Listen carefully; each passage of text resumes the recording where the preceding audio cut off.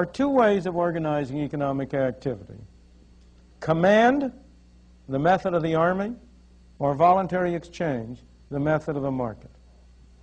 That's really false as a practical matter. In practice, with any complicated modern society, it is simply impossible to organize it by command.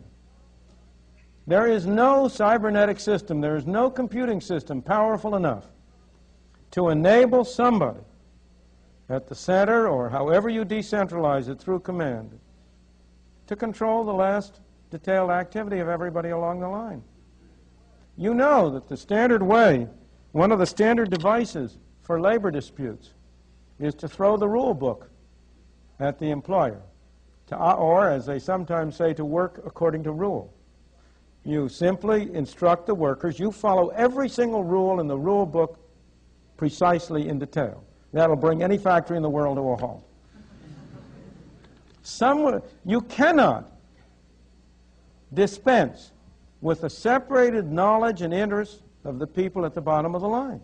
And that's why, except in the simplest cases, and even in the simplest cases, we're all members of families, and the standard example that is ordinarily given about the simple command economy is a family.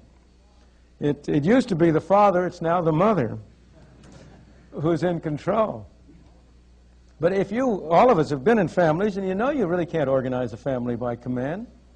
You have to do it by voluntary agreement. I don't know how many of you have read Heydrich Smith's splendid book on the Russians. But he discusses the Russian economy. There's a case in which command has been carried perhaps to its highest extent in any country in the world, in any society in the world. But as he points out, mostly, Russia is really organized through voluntary exchange of one kind or another.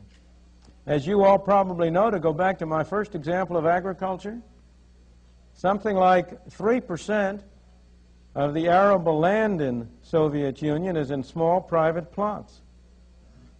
The statistics are that something like a third of all the food of the country comes from that 3% of the arable land. I'm not saying it grows on it. I suspect it comes through it. The Russians are not without their ingenuity in getting around systems, too. But much more beyond that.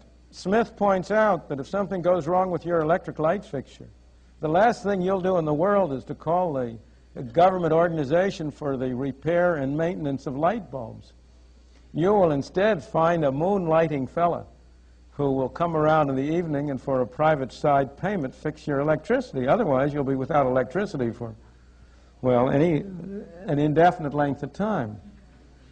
There is a flourishing voluntary exchange economy, but even more than that, within the factories, within the governmental arrangements, all the way down the line, you have to rely on people using their own initiative. So that, in fact, there is only one way in which any complicated society can be organized. But there is an enormous difference between a system in which that is permitted to be the dominant way and a system in which that way has to overcome the distorting influences of the commands. What you have in every society is fundamentally the use of voluntary exchange at the bottom. But if it is accompanied by an excess of attempted command, the combination of the two is tyranny and misery. The command produces a tyranny. And the most that voluntary exchange fighting against those commands can do is to prevent the misery from being absolute. It at least relieves the misery a little and allows the system to operate. Let me close by emphasizing that I've been discussing the role of the market in a free exchange, the role of freedom, economic freedom, and its connection with political, human, religious freedom.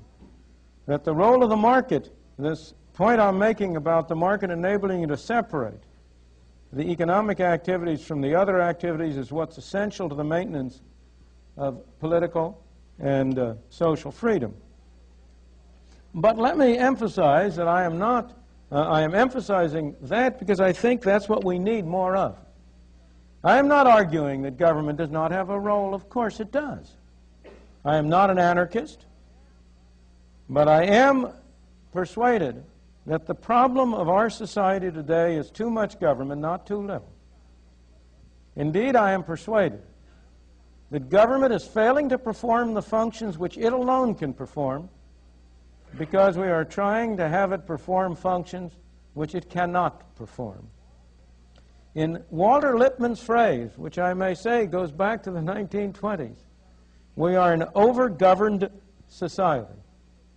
I believe we can get back on the right track only as the public at large comes to recognize that the direction we have been going is a false direction, a direction that will lead us not where we want to be, but where we do not want to be, and that we can get back only on the right track only by stopping and then reversing that trend. Thank you.